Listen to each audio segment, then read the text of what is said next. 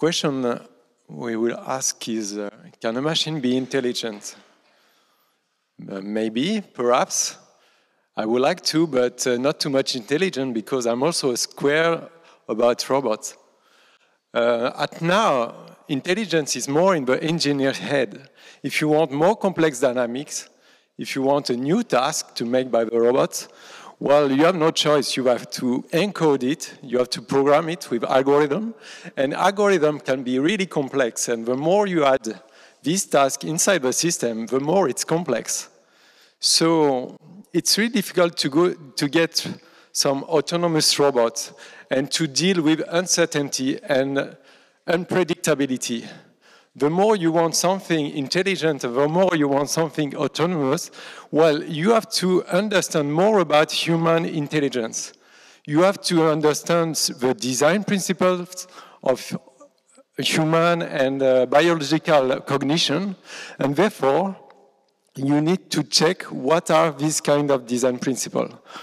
So let me introduce you the most intelligent learning system on Earth, infants. Infants from very early in life, at birth, can understand faces of other people, and they can do some imitation. So the thing is, they never see a face in their life. They don't know what is a face. They never see their own face. But they can do some imitation about someone else, understanding the intention of others, and linking what they see with their own body dynamics. When they look at facial patterns, well, they understand, but they can learn from it social interaction. They can understand the eye gaze, the posture of the face, the displacement of facial expression, emotion. They can learn a lot of things. And they understand that even if it's 3 dots, they can have something quite interesting from it. When they look at a TV set, a TV that they never see in their life, they can see their own motion through this TV set. Well, they can understand where is their body. They can understand when they are moving, it is their own body. So they have somehow a knowledge about self-consciousness or self-awareness. They know where their body is. So from this, they can somehow create a beginning of intelligence. And next, when they see someone else grasping a complicated toy and playing with it and learning some sequential action, they can learn by observation. And when they can learn by observation, when we give a toy, they can replicate this complex sequential order to make the toy complete. So the question from a roboticist, is it something innate or acquired? Is there a completely different tasks are completely separated, or are they linked somehow? If they are completely separated, well, the problem is, as an engineer, you have to code all the tasks. And in the new situation, you have to code this new situation. Instead, if they are linked together, if there is a design principle behind it, well, if there is some acquirement and development about this cognition, well, we can perhaps find the design principle behind it and to give it to the robots. So the key message I would like for you to understand today is that first, one of the design principles is that intelligence comes from the body. When you are doing some random motion about a toy, doing really noisy toy, even random, you are linking information from your visual information, auditory information, and motor information. This information is synchronized, and we call this synchronization multi-modal integration. Because there is a link between perception and action, a causal link, well, you can have some really structured coordination. We call this sensory coordination or embodiment. Let me be clear, I don't want to say that just the body is important and not the brain, but I would like to put the body in the center. And what the brain is doing is integrating information from all the senses. visual information with tactile information, visual information with sound, sound with tactile, and all the combination can be done. What the brain is doing is integrating these different modalities inside specific neurons called mirror neurons. These neurons are quite important and very interesting, but they have some sparse representation, which means partial representation, partial knowledge. There are asynchronous activity. They are distributed. And also they are fuzzy because they receive information from the environment, and therefore it's not a complete information. This is completely different from von Neumann machines or computers. Computers, for instance, have a full knowledge about their representation because they have access to the whole memory. Memory is also digital. They are in binary code, 0, 1, and it cannot be something between. Also, it's sequential order of cycle of the processing. And finally, it's completely clockwise. So you have certain hertz, certain cycle to make it. They are completely different kind of cognition. And you might think first, looking at those two type of processing, that computers are quite strong. And in fact, our brain is quite stupid or quite lazy. But in fact, the distribution inside the brain can be really powerful. So I will explain you why mirror neurons and this association between the different neurons are quite interesting. When you grasp an object, you make some links between your visual activity, your motor activity, and tactile activity. And therefore, the mirror neurons are firing when you grasp the object. Now, the really interesting thing found by Rizzolatti is that when you see someone else grasping an object, well, the same neurons are firing. So, because it's a quite interesting thing, because it's exactly the same neurons that are used for the grasping task and for learning by observation, the observing task. So there is somehow some adaptivity between the two neurons. It's not finished. When you are using a tool, well, you change your way of representing your own body. The same neurons are used, and now I have two tools. The same neurons are used for changing the way you represent your own body. And this is really plastic. When you don't use anymore the tool, when you readapt yourself to your own body dynamics, you are doing it all the time in front of your computers. While you are making some coordination, transformation between visual activity and motor activity. The mouse is in one plane, while the cursor is in the other plane, like that. So you are doing it completely transparently, dynamically, and you don't think about it anymore. But somehow, you are doing it. And also the same, when I do some motion, you can understand quite readily what motion you are doing, what the other person is doing. So by imitation, you can learn also from it. You are linking, for example, when I move my hand, you are linking my own motion with your own motion of the hand. But sometimes you make mistakes. You don't understand that when it's my left hand, but you might think that it's your right hand that is moving. So there is some mismatch, there is some adaptivity. But the thing is, well, these neurons are not coded for one task or for all the tasks, but also if there is a new task, a new event, a new situation, the same neuron can bend to the new situation. They are not pre-programmed for one task. The thing is, they are just firing to visual, motor, and tactile activity, and also sound.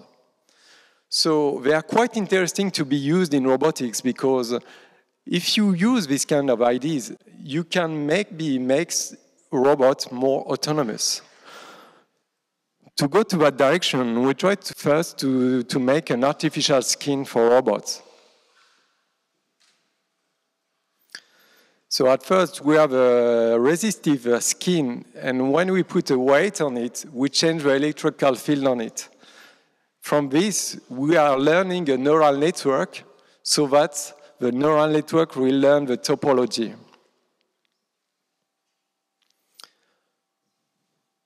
So here is the way we put the weights and we are moving.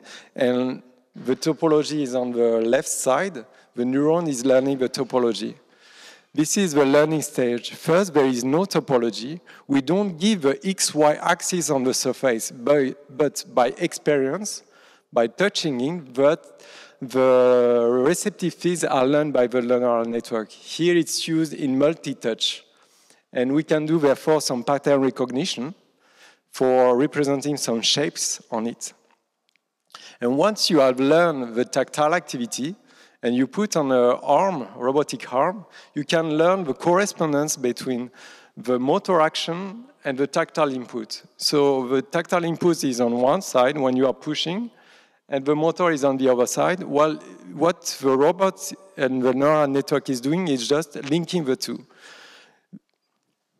The association is quite simple to do, and the neural network can learn just by binding the two activities. So we were quite excited, and from this, we wanted to go more to the understanding of the mirror neurons. So we try to use now visual activity, and we try to get a neural network that learns at the same time the tactile activity and the visual activity. So in the red part, you have the neural activity for the tactile activity, and the blue part is the visual activity inside the neural system. You can see that when you grasp the object, you have a high burst of activity for the two modalities. And after, when you are taking the object with activity, you can see that there is some high activity for both. The thing is, for the next experiment, we try to do for only one modality with the same neural networks. At the first, we thought that if we give only the visual activity, well, the neural network will give only visual information. But the thing is, if you see the activity in red of the tactile neural activity, even when you grasp the object, well, its activity is quite high. In fact, because there is learning inside the system, you are binding the two dynamics, and even if there is only one modality, the visual information serves to reconstruct back the tactile activity. So even if you use only one sense, you use always all the sense to recreate the missing information. So somehow we replicate back the information or the behavior of mirror neurons. We try to go further to understand how infants are doing this. So we try to model now for facial recognition the tactile information on the face. In this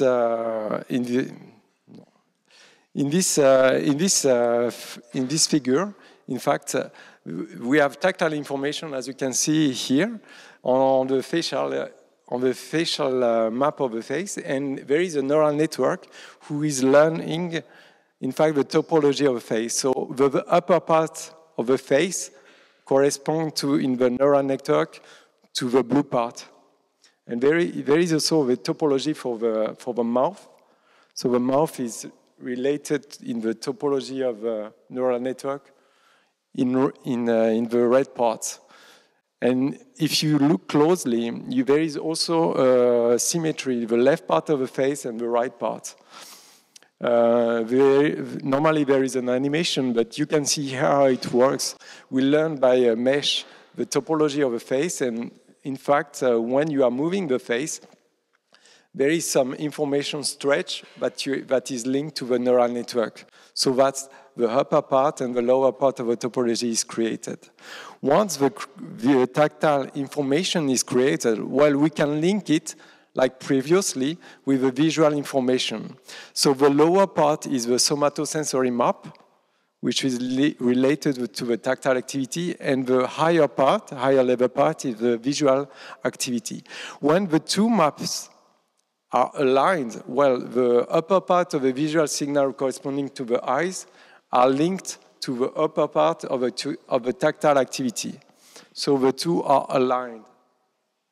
But when you have the lower part of the face is linked, therefore, to the lower part of the visual activity. So when the two are aligned, you have in the middle layer a multi-modal integration, so that you have bimodal integration between visual and tactile activity. And when you have a face, well, the system is able to fire just when the face is coming.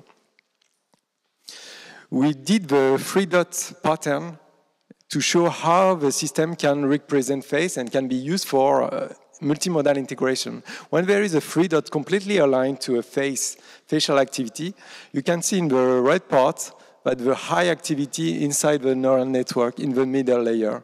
So only when there is alignment between the upper part of the visual map and the lower part of the visual map, you have high integration. And slowly, if you make a rotation of the 3 dots, well, the activity is decreasing.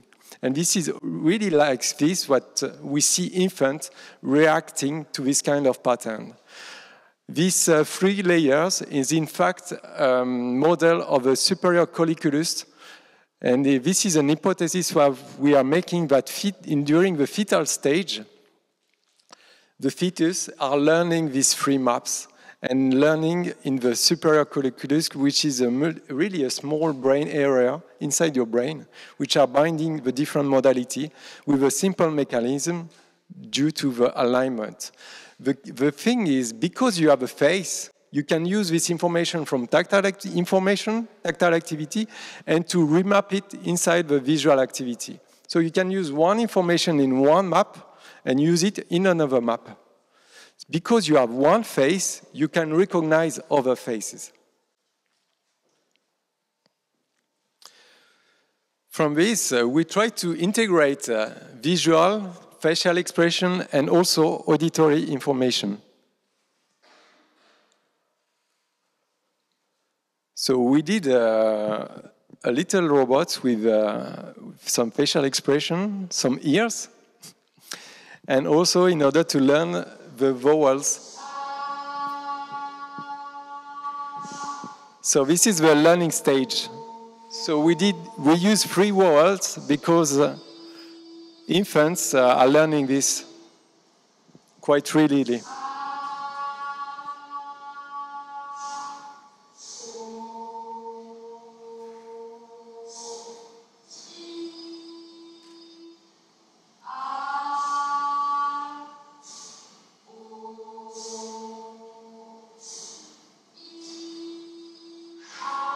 So this is the recognition phase.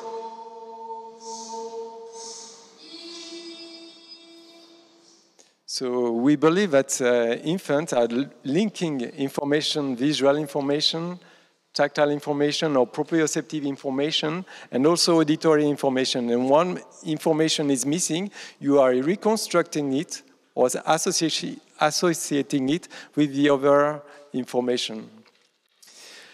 Once you get this, well, we have presented several types of robots linked to development. I would like to show you a last video about a snake-like robot. And this will be the last slide, in fact. But the key message that I would like to tell you is that from this video, that even if it seems a really simple or complex body, look at in the upper right corner is the command. The command of a robot is just on-off signal. Here, the signal is not complicated at all. The complexity comes just from the body. And we can make really human-like or animal-like interesting behavior just by changing a little the controller. Because we are exploiting the dynamics of the body, we have this kind of dynamics. So perhaps you might think that all that I show you is quite simple intelligence, quite low-level intelligence. But I really think that if we want to go to mathematics, abstract cognition, causal inference, or grammar, you need to understand all these kind of things. And also, they are deeply rooted to your body dynamics. In fact, you can only think about you can perceive. And this is the same for robots. Thank you very much.